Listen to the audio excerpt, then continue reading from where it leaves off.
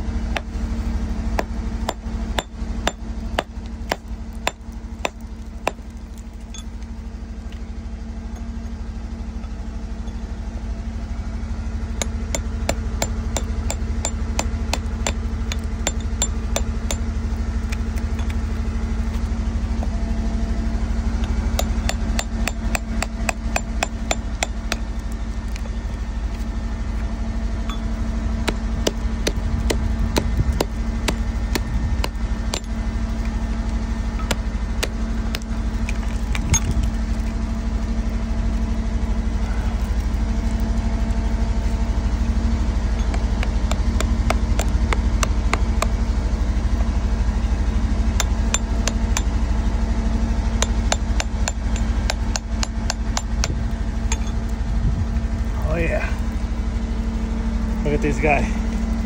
Has a pseudomorph in here. You can see the pseudomorph spray growing up like this, like fingers. Wait till we cut it.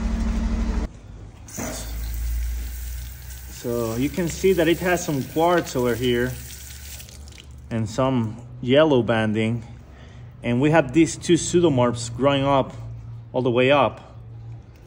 So this is gonna be a really tough one to cut, but either way we cut it, if we cut it like sideways and cut the pseudomorphs like that, it's probably gonna look really amazing. But look at this, it has another pseudomorph right on the middle of these two pseudomorphs, which is pretty amazing.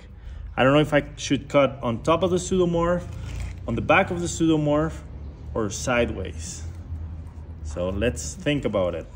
I think we're gonna cut it like this way to expose these crystals that are over here, because this part is gonna be quartz. I don't think there's a crystal that grew on this side. All the pseudomorph crystals are over here. So we're gonna cut it like this. See how it turns out.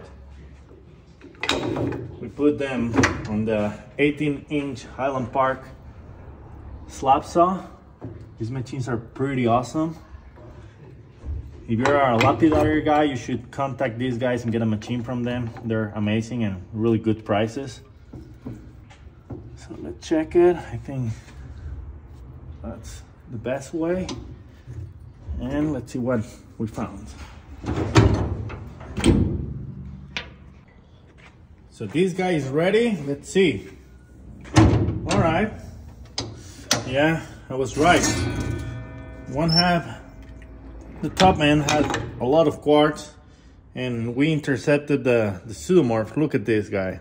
You can see closely to here that there's another finger over there, the finger that grew from here, and these other fingers. I think it's pretty cool.